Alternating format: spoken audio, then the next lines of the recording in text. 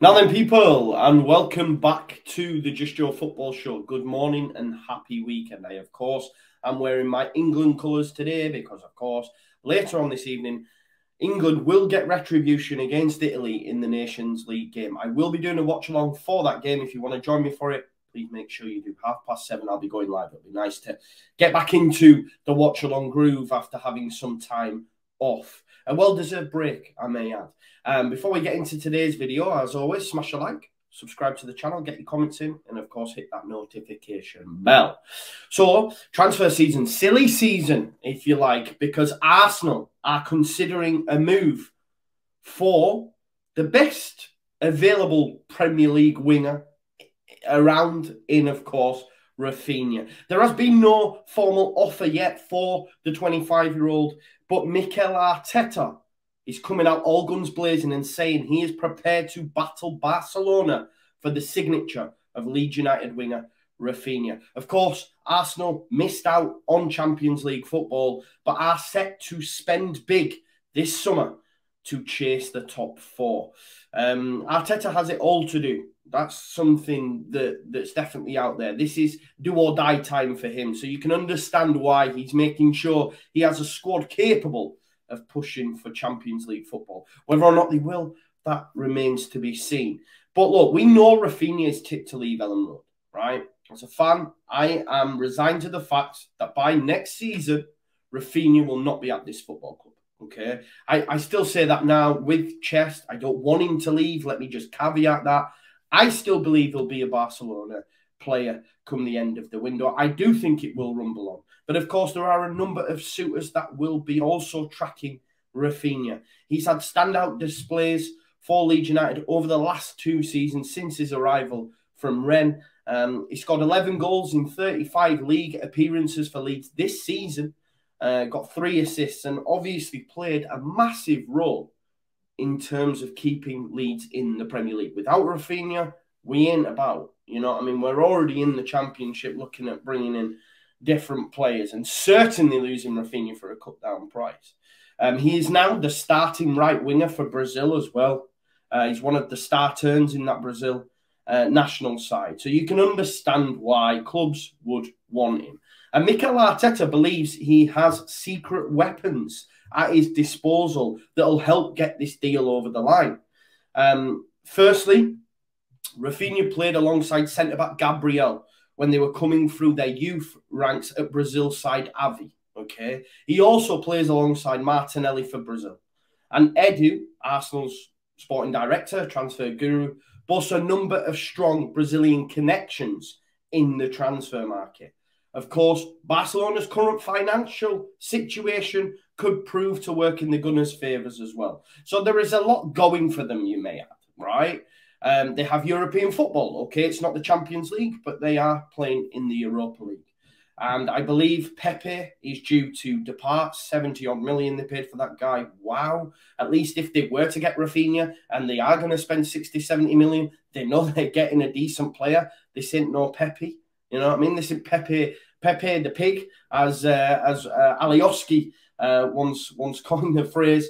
And look, Raphinha has the ability to play on either flank. Okay, so that's an element that will please Arteta, of course, in providing more depth and competition in his squad. Now, in rebuttal to all them positives there, he ain't no depth player, right? Raphinha ain't no depth player. Raphinha is a starting player in any side, yeah? Their most important attacker, their best player, if you like, is Bukayo Saka, okay? Where does he play? He is on right wing. Now, don't tell me Raphinha is going to rock up at Arsenal to be second fiddle to Bukayo Saka. Now, they may say, oh, well, we want to bring him on the left, but Martinelli plays there at times. I don't see Raphinha wanting to play in a secondary position because right wing's his favoured position. He plays there for Brazil. That could cause issues in terms of keeping his place in the Brazil setup. He's a Champions League player. He's a player that should be fighting for titles and, you know, getting to the finals of cups. And certainly should be a Champions League player. Let's not forget, he left the Champions League in Rennes, okay, to come to the Premier League to put himself in the shop window, to get that big move to one of the world's elite clubs. That's why he did that. You know, he took a sideways step in a sense, or he took a backwards step. I know Leeds are a huge club, but he went from plying his trade in the Premier League, in the Ligue 1 and the Champions League to come to the Premier League at a team that had just been promoted.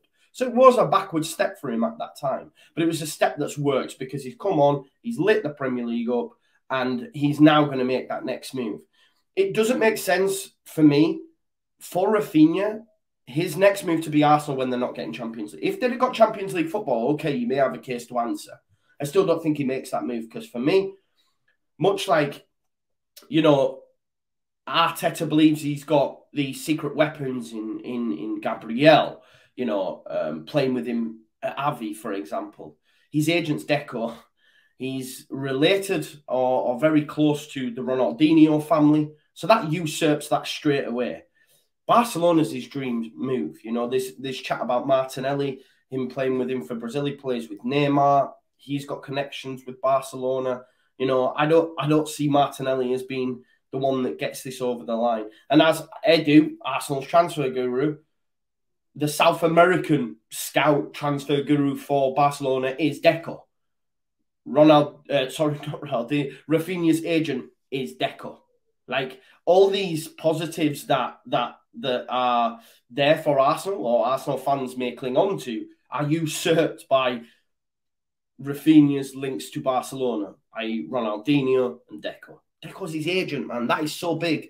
And he works for Barcelona. Do you know what I mean? He's their South American, like, correspondent, if you like, in the scouting world. So I just don't see these positives that Arsenal are coming with being, you know, anywhere close to what Barcelona can offer him. Now, of course, we know Barcelona's financial issues, and he may not make that move there. I'm still convinced by the end of the transfer window he will be a Barcelona player. And if it won't be in the summer, it'll be in, after the World Cup. But at that point, they'll probably have to play more because he might win the World Cup and have an absolutely barnstorming performance. Do you know what I mean? And let's not forget, if that Barcelona move doesn't materialise, there are a number of clubs that would be peaked straight away that Raphinha's available as he's not moving to Barcelona. Liverpool have been mooted at having an interest. Bayern Munich, West Ham, but again, West Ham, Arsenal. I know Arsenal fans won't like it, but it's a similar sort of move. Okay, Arsenal are a much bigger club. Okay, I'm doing them a disservice there. But you get what I'm saying in terms of what they can offer right now. Liverpool played in every possible game. Bayern Munich, German champions, Champions League, etc.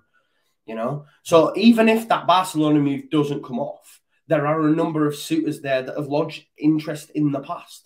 There is not a chance for me that Raphinha opts for Arsenal over them clubs that I've just mentioned, Bayern Munich and Liverpool. There's just two.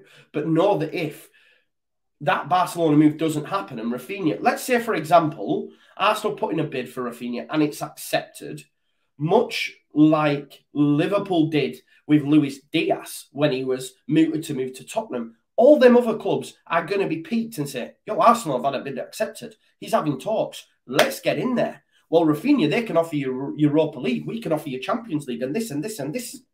Do you see what I'm saying? So I just don't see a situation where Raphinha pulls on an Arsenal shirt. It seems really strange. And look, the link has legs in terms of the credible sources that it's coming from, okay? The Telegraph, there's a number of sources, a number of reports coming out. And I believe he will leave Leeds this summer. You know that. I've said that a number of times. I think Calvin gives us one year. Raphinha might leave. Maybe they both leave. I hope they don't, but maybe they do. I do believe he will leave Leeds this summer, but it will not be to the Emirates. And you can click that up, Arsenal fans, if you're watching this. But surely just all the arguments I've just gave you as opposed to reasons why you won't. You know, even the most hardened Arsenal fan might look at it and think, yeah, he's probably got a point there. He's probably got a point there.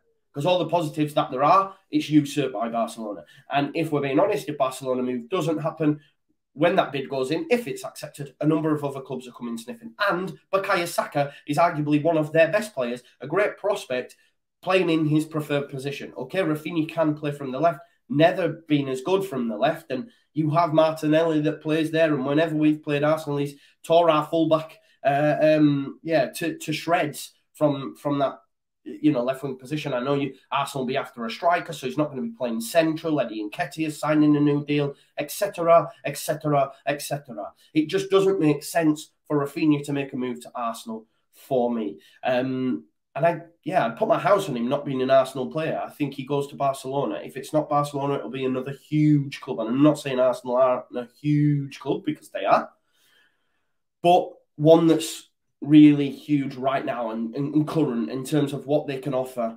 Champions League, because that's where he wants to play. And he played there for Rennes. He made that backward step to come to the Premier League, because as we know, Premier League is the pinnacle. Look how much exposure you get, and he's got that. And now he's wanted by elite clubs like Barcelona, and Bayern Munich and Liverpool.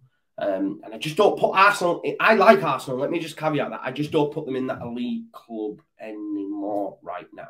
And that's where Raphinha won't be bothered about history. Raphinha's not looking at Arsenal and say, oh, yeah, they were good once upon a time when they had X, Y, Z. There's a transitional period at Arsenal still going on, and Raphinha doesn't make that move for me because he's destined for bigger and better things. That's my thoughts on Raphinha to Arsenal. I hope you've liked it. Arsenal fans probably haven't, but I think it's worth putting my 2 pence in. And let me know your thoughts in the comments. Make sure you join me tonight for the watch-along, of course, for the Nations League, as England get retribution against Italy. 7:30, I'll be live. I'll see you there. Peace out. Leeds United.